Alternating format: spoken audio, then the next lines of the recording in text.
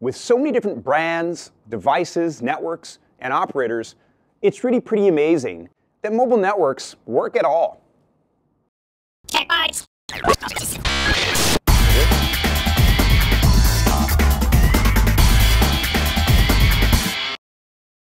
How is it possible for me, using my Android phone in Thailand, to call my mother, who uses an iPhone in Canada?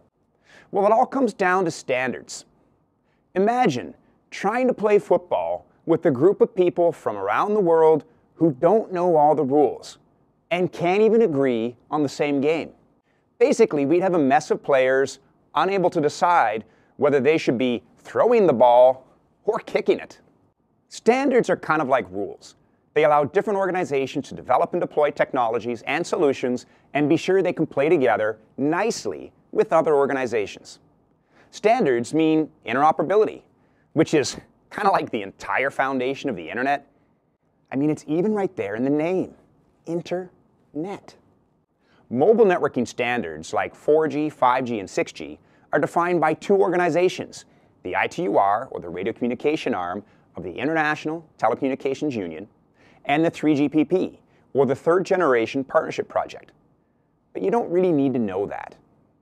Basically, both organizations are like rock supergroups made up of members from several bands that include network operators, equipment vendors, government policymakers, interest groups, and even individual contributors for that screaming guitar solo. But how can we agree on rules when there's two different groups defining them?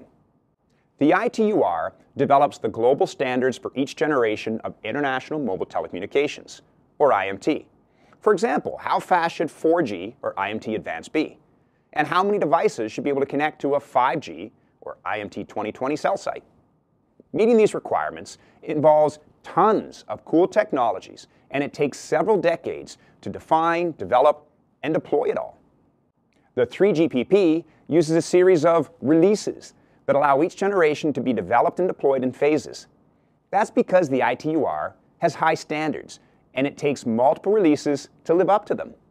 In addition to the major mobile releases, the 3GPP gives us all the cool stuff in the middle, like 3.5G or HSPA, 3.75G, 3.9G, which is LTE, 4.5G, 5.5G, and so on. Imagine the fashion industry. The ITUR sets the overall trends and direction for the year, and the 3GPP comes out with the seasonal lines that get us there. And it's this powerful combination that allows us to fit in at the latest gala dinner looking pretty dapper. Or in geek speak, connect an internet-connected light switch in Tokyo to a smart light bulb in London. Thanks for watching. Tech Bytes.